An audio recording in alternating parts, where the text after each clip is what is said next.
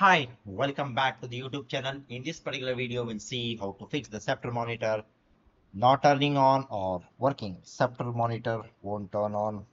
Woke up and try to turn it on, and this is all I'm getting. So this is the kind of messages which you see when you face this kind of issues. Okay, so solution number one is check the power supply and the connections. Ensure the AC adapter is properly connected to both the monitor and the power source. Verify that the LED indicator light on the monitor is lit. Check if the LED indicator light on the AC adapter is lit. If the AC adapter LED indicator is not lit, try using a different wall socket to rule out the power supply issues.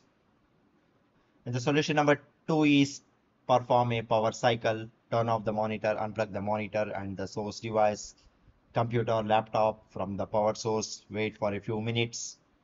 Plug the monitor and the source device back into the power source. Turn on the monitor and the source device.